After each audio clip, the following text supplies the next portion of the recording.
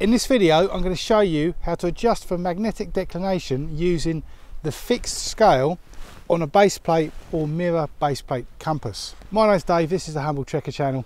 Let's get into it. If you want to get the most out of this video, you should already know basic navigation techniques using a base plate compass. You can watch my video where I demonstrate the Silva 123 method. There's a link to that in the description box or on the screen. You should also have a basic understanding of the concepts of magnetic declination and how that affects navigation. When we talk about the fixed scale for magnetic declination on a base plate compass, we mean this scale inside the housing. They're very similar on many different base plate compasses from many different manufacturers. This is a Silva compass. If you've got a Silva compass, this is how it will look. It's this red scale which runs from 60 degrees to 60 degrees on each side, and it's marked W declination and E declination. That's the fixed scale we're talking about, the red one inside the housing. I will divide this instruction into two parts. Part one is when you go from map to the field, so you know a bearing from the map and you want to put that onto your compass and follow the path. Part two, when you take a bearing using your compass and you want to take that bearing and transfer it to a map line. So let's say we're going to do this exercise in an area where the declination is 20 degrees east. When going from map to field, you do steps 1 and 2 of the Silva 123 method as normal.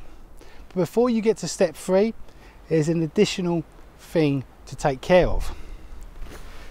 Now you bring out your compass after step 2, and instead of moving the red magnetic needle into the north arrow, you orientate the entire compass so that the red magnetic needle points at your declination amount on that fixed red scale, in this case 20 degrees east. And now you move the round bezel, the housing, the rotating round part, so that the red north sits over the magnetic needle. Now wherever the marching needle is pointing towards, that's the direction you need to follow. Let's look at that in close-up. In this example, we've done steps 1 and 2 on the map, and our compass ends up looking like this. We want to march due south. That's the direction we've got at. So you can see, because S 180 degrees is aligned with the marching arrow. Now normally what we would do is move the entire compass so that the red magnetic needle sits within the red north arrow. But we're actually going to take an intermediate step to take account of the 20 degrees east declination. We rotate the entire compass so that the magnetic needle points at the value of declination for our area, in this case 20 degrees east. So we rotate the entire compass so that the magnetic needle points at 20 degrees east. Then we take the rotating housing and we rotate that until the red north arrow lays over the magnetic needle. Now you will see that our bearing has changed from 180 degrees to 160 degrees. If we now follow the direction of the marching arrow, we will be walking directly south. We have successfully adjusted for magnetic declination. Of course, whatever your declination value is, follow the exact same process, it's just a different value. We can now look at part 2, taking a field bearing and transferring that to a map and taking account of the magnetic declination. Normally what you do is you point your marching arrow at a landmark of the direction that you wish to know, and you would turn the moving round housing so that the magnetic needle sits within the red north arrow. And then you can take your compass, move it to your map, draw a line based on the reading there.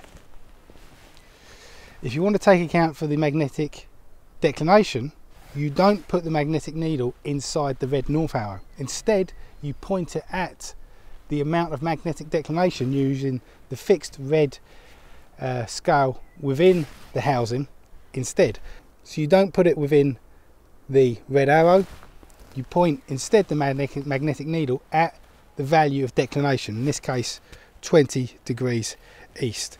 So you point at a landmark, that's the direction I want to know.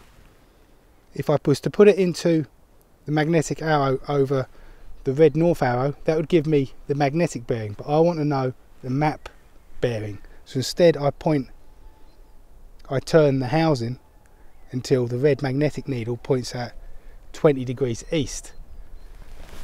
Now the value I get lined up with the marching arrow is in fact a map bearing adjusted for the declination. This will become clear in close-up. To adjust for magnetic declination when going from field to map, you point your marching arrow at the landmark, which is the direction that you want to know. Now normally, not adjusting for declination, you'd simply move your magnetic needle so it aligns with the red arrow, the red north arrow, and then you'd read off from the scale here or take it to your map, and you'd see that in this case I'll round it to 150 degrees. That doesn't take into account magnetic declination. For our area that we are assuming for this exercise is 20 degrees east, to get a true bearing, a true map bearing that you can transfer to your map and give you correct direction, instead of putting a magnetic needle inside the red north arrow, you point it at 20 degrees east on that red fixed scale inside the bezel. And now we read 170, a 20 degree difference. You transfer 170 degrees to your map, and that will give you a true direction in terms of your map taking into account the magnetic declination. That's how you adjust for declination using a fixed scale on a baseplate compass or baseplate mirror compass. Thanks for watching. Until next time, take it easy.